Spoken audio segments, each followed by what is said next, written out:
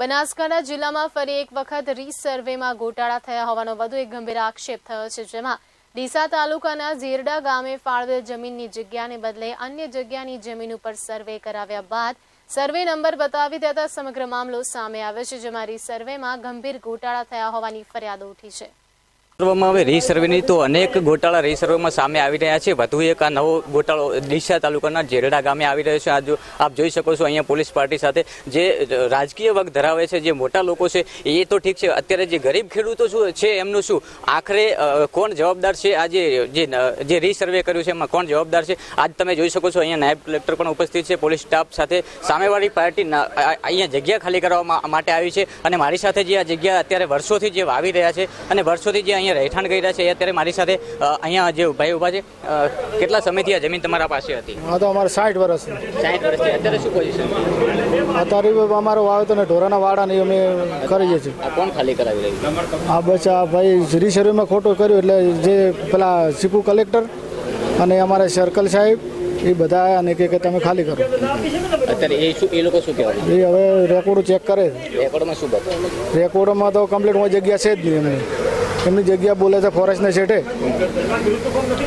અચ્છા, રેકોર્ડમાં બિલકુલ અત્યારે આ ભાઈની તરફેણમાં પૂરેપૂરું દેખાઈ રહ્યું છે। એમની જગ્યા અહીંથી 4 કિલોમીટર દૂર છે અને એ જે સર્વે નંબર છે એ સર્વે નંબર 4 કિલોમીટરના અંતરમાં જે અત્યારે બતાવવામાં આવ્યો છે, આખરે આ ખોટું કરનાર છે કોણ? આખરે કયા અધિકારીઓ આમાં સામેલ છે? અનેક ગરીબ ખેડૂતોને રોવાનો વારો આવે છે, પરંતુ આજે કાયદેસરની તપાસ કરવામાં આવશે તો ભવિષ્યમાં ખેડૂત જે ગરીબ ખેડૂત મરી રહ્યો છે એનો ચોક્કસ બચાવ થઈ રહ્યો છે, પરંતુ જે કાયદેસર જે અધિકારીઓએ ખોટું કરેલું છે એમના સામે ચોક્કસ પગલાં લેવા એવું છે।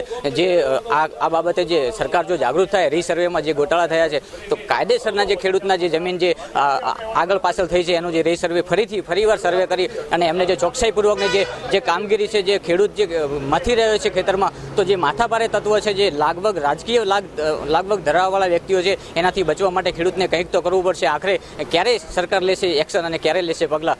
બનાસકાંઠા જિલ્લાના વેપારી મથક ડીસા તાલુકાના ઝીરડા ગામે સીપુ જમીનના સંપાદન વખતે એક વ્યક્તિને જમીન ફાળવેલ હતી, જેમાં તે જમીન ઝીરડા ગામે ફોરેસ્ટ વિભાગની બાજુમાં આવેલી હતી ને જે તે સમયે DILRના નકશામાં પણ આ જમીનનો નંબર ફાળવેલ જમીન ઉપર દર્શાવવામાં આવેલ છે।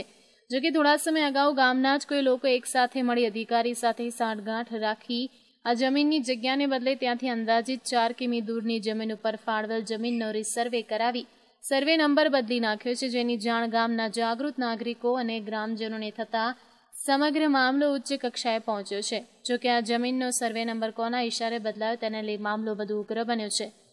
અત્રે ઉલ્લેખનીય છે કે 2002માં જમીન ફાળવવામાં આવી હતી। તંત્ર જો યોગ્ય તપાસ કરે તો આ ગોટાળામાં ધારાસભ્યનું પણ નામ આવે છે।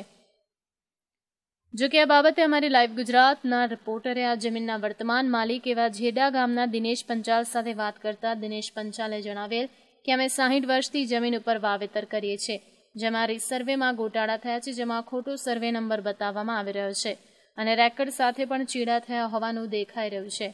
સમગ્ર મામલે આ મામલો વહીવટીતંત્ર સુધી પહોંચતા વહીવટીતંત્ર ડીસા તાલુકાના ઝેરડા ગામે પોલીસ બંદોબસ્ત સાથે આવી પહોંચ્યો હતો અને જમીન ખાલી કરાવવાનું કહેતા જમીનના માલિકે સર્વેમાં મોટા માથાના અધિકારીઓ પણ સામેલ રહ્યા સમગ્ર કૌભાંડ આચર્યું હોવાનું જણાવ્યું હતું। જોકે આ મામલે અધિકારીઓએ તપાસ કરવા બાહેધરી દર્શાવી હતી।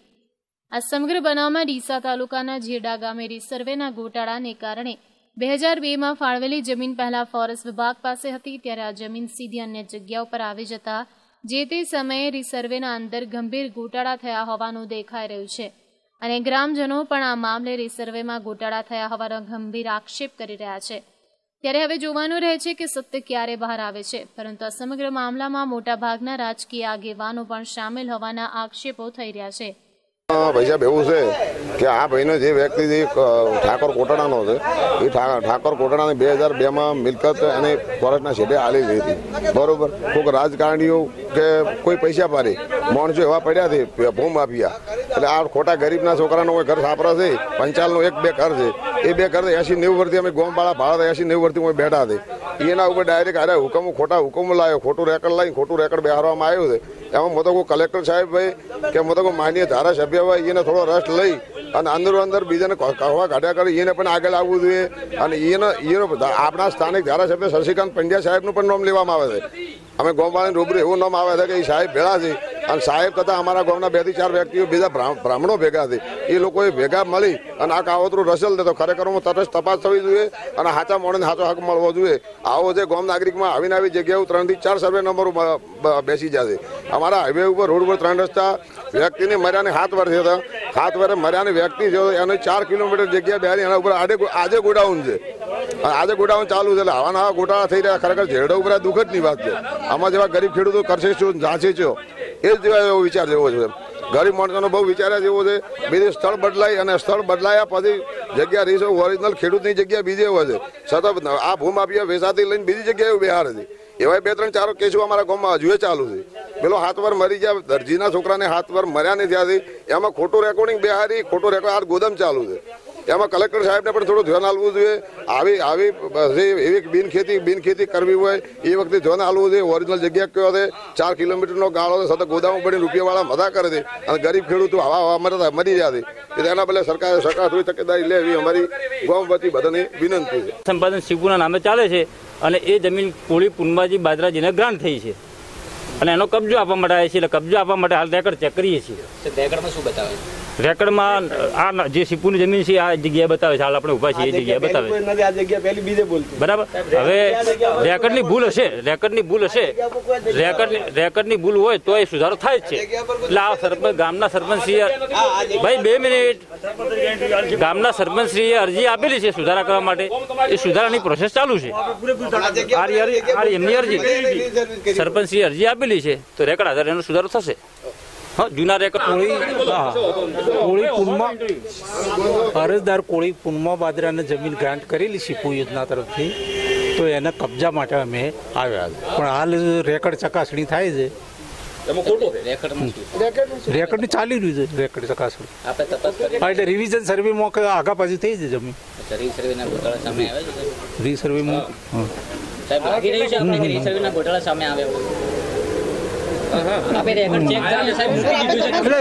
એ ચાલે છે રીજસ ચકાસણી ચાલે. પ્રોસેસ તમે પૂરી કરીને મૂકી દીધું છે રેકર્ડ. હવે તમને શું લાગે? પ્રોસેસ નથી હજુ તો ઘણું બાકી. અંદર 2 વર્ષમાં સુધારા હુકમની અરજી આપી શકે. 2 વર્ષ સુધી સરકારે સમય મર્યાદા આપેલી છે અને એ સુધારા હુકમ સરપંચે વધારે જે આપેલી છે એના આધારે સુધારો થશે જ.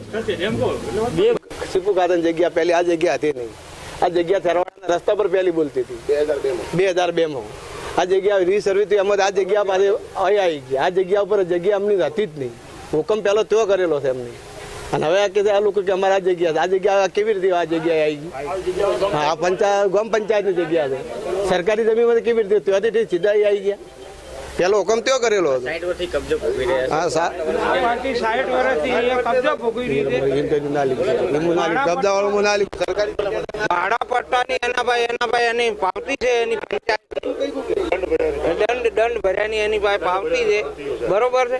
અને ખોટી રીતે મોજૂદ છે અને ખોટી રીતે ત્યાં બેસાડેલો હતો. આ જે જમીન છે ને એનો 2002માં ત્યાં એનો ઓર્ડર થયેલો છે. તો ડાયરેક્ટ કૂદીને અહીંયા કેવી રીતે આવી ગઈ? રીસર્વે થઈને અહીંયા કેવી રીતે આવી ગઈ? તો તમને શું લાગે છે? રીસર્વેમાં ગોટાળા થયા લાગે? રીસર્વેમાં જ ગોટાળા છે ને. હા, રીસર્વેમાં જ ગોટાળા. જગદીશ પડિયાર સાથે રાજ ગજ્જર, લાઈવ ગુજરાત ન્યૂઝ, બનાસકાંઠા.